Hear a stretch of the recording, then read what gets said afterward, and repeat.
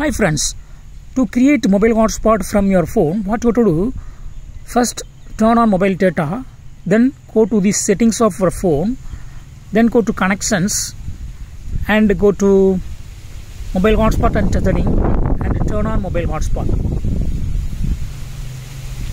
Yes, mobile hotspot is now turned on. Now click on mobile hotspot. Here I have set password to none. If you would like to set password, click here and click on security and select this one and set your password here. Okay, as of now for demo I just use open. Yes, hotspot is now created. Now bring another mobile here.